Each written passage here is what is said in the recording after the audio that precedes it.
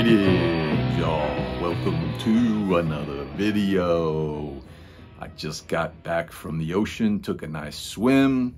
It's still warm enough to dive in the ocean. It's cold, but warm enough to dive in. I took a nice little swim, got back here and decided, let's make a video. So today I'm talking about a record show I went to recently. I really don't go to record shows at all, pretty much. I know a lot of you do, and you find great things at them. Way back in the day, you know, when I first started collecting Van Halen stuff, I used to go to these Kiss conventions. I'm not a Kiss fan, but I'd go to these Kiss conventions because they had all these vendors selling records and bootlegs and all this kind of stuff. And I would go there because I knew that the vendors who were there for the Kiss convention would also bring with them Van Halen stuff. So I used to go to those a lot, and they were kind of a record show in a way.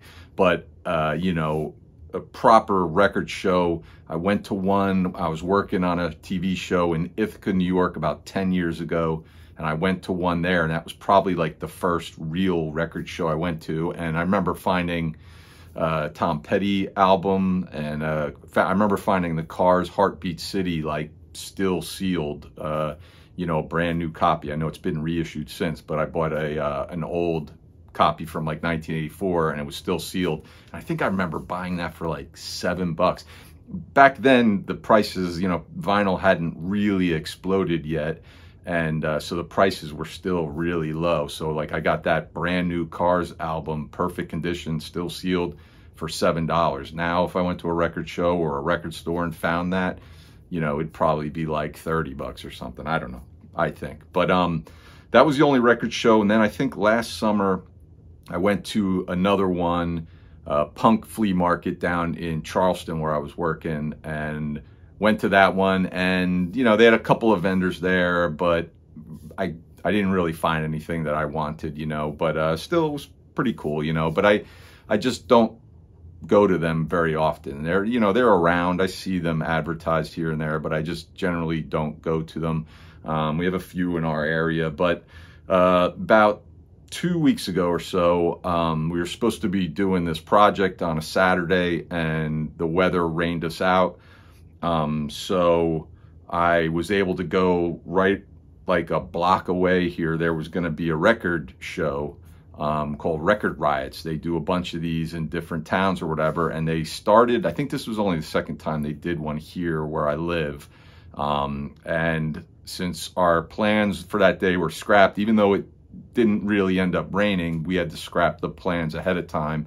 And so I had nothing to do that day. And like I said, it was only like a block away from me. So I was like, you know, let me stroll over there, see, check it out, you know, and see what's up. They had a lot of vendors set up on this street, mostly vinyl. A couple of people had some CDs and stuff, but pretty much mostly vinyl. I looked through a lot of it, kind of some interesting stuff, but nothing that I really wanted to pick up. But I did end up grabbing a couple of CDs from this one vendor, so I'll show them to you now. 2002, we get the Transplants, and I believe this is their debut album. Transplants is a side project for Tim Armstrong from Rancid, and also Travis Barker from Blink-182, and this other dude who I don't remember what his name is. I think it might just be Other Dude, I'm not sure. But I remember the Transplants song getting a ton of airplay on Indie 103.1, the radio station in California. I think it was, what was the name of it? I forget what the name of the song was, but I remember it getting a ton of airplay, and I kind of liked it. And I like Rancid. I'm a big fan of Rancid. There you go, CD, and there's even a booklet here. Well, not a booklet. There's like a big fold out. But, you know, kind of punk with a little bit of maybe hip hop kind of thrown in somewhat. Big poster here, and on the back another poster. But I saw this there, and this vendor, all of his CDs cost $2 each. I can't figure out how to fold this up. I think that when I got it, I had this same problem. Oh, there we go. Now we got it. But they were all $2 each. I knew this was not the album that had the song that I knew by them, but still decided to pick it up and started listening to it. And at first I was kind of a little unenthusiastic about it. It wasn't really grabbing me, and I kind of was like, okay, this was a bust, $2, whatever. I'll just give it to Goodwill or something. But then as the album went on, it started getting a little bit better. Like as it, you know, went a little further into the album, I started kind of digging it. It's funny because a lot of this sounds like it could have been a Rancid album to me, you know. And there's a lot of guest stars on here, and a couple of the guys from Rancid I know are in this, but I really don't know why Tim Armstrong had the need to make this like side project, because, you know, maybe with a little tweak here or there, most of these songs sound like they could have ended up on a Rancid album. So it was kind of odd. I don't really know the story there, the history, or why he wanted to do this project separate from Rancid. But like I said, it started growing on me, and I ended up kind of thinking it was not a bad album. Some of the tracks on here I like were Sad But True, Way on My Mind, California Babylon, We Trusted You, and Down in Oakland is another one. But yeah, like I said, I don't know that I'm gonna run out and pick up. I don't know. I know there's at least one other album by the Transplants. I don't know if they have any more than that, but I don't think I'm gonna run out and pick it up or anything like that. But this ended up being one that I decided I'd hold on to as opposed to get rid of. Rob Aston is the name of the other dude. 1984, we get the Style Council and their album Café Bleu. I mean blue.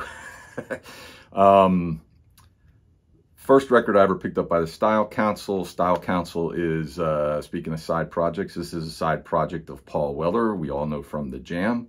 I remember the Style Council. I remember, you know, hearing about them, but I don't know that I knew any of their music when they hit the scene, so to say. And not much in the booklet there.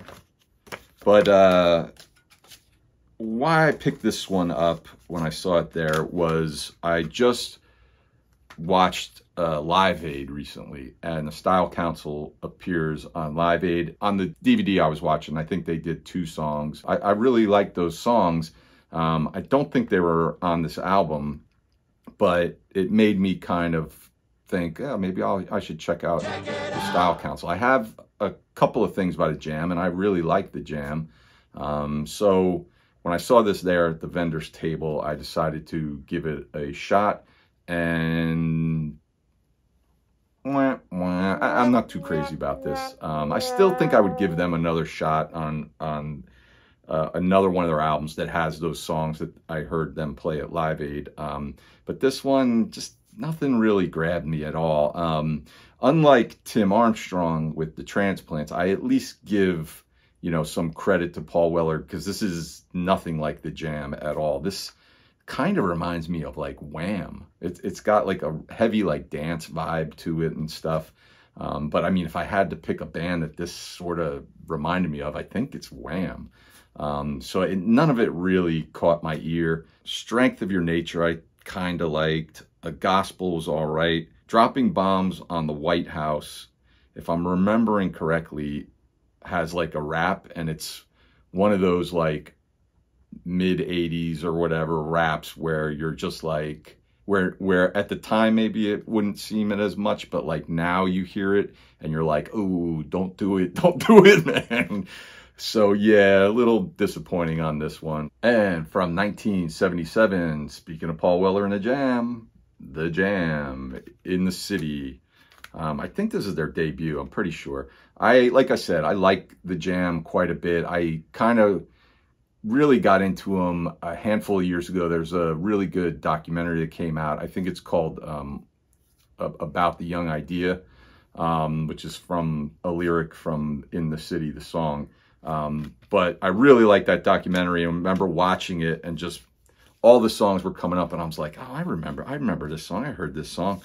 So I went out and I picked up Best of Jam called Snap. I have it on vinyl and I have it on CD, but really good. And I always kind of thought that was all that I needed by the Jam. And then maybe earlier this year or last summer, I found one of their CDs in like a dollar bin, I think Setting Suns maybe, and I picked it up and I really liked it.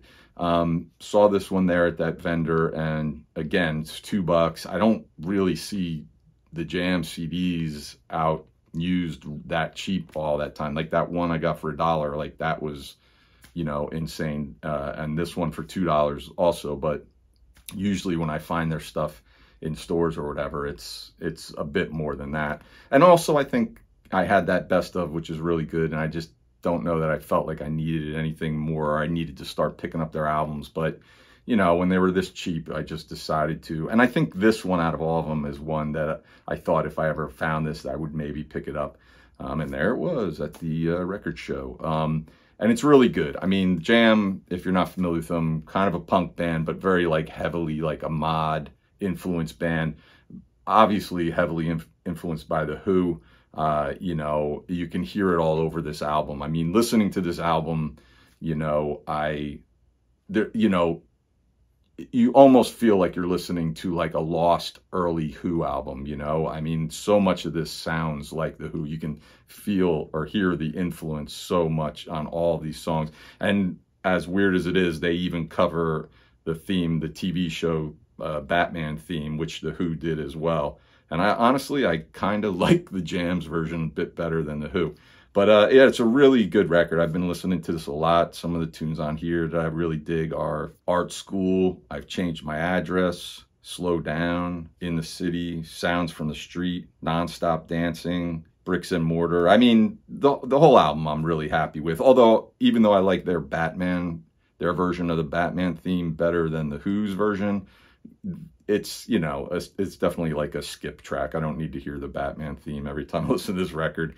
I don't even really get the attraction for these bands covering the Batman theme. I mean, I guess maybe it's kind of fun to play, you know, that riff, but it's obviously very repetitive. You're just repeating it over and over again, you know, so I mean, it gets old really quick, even though it's pretty short. So, but I don't know what the draw is, why these bands all seem to want to cover the Batman theme.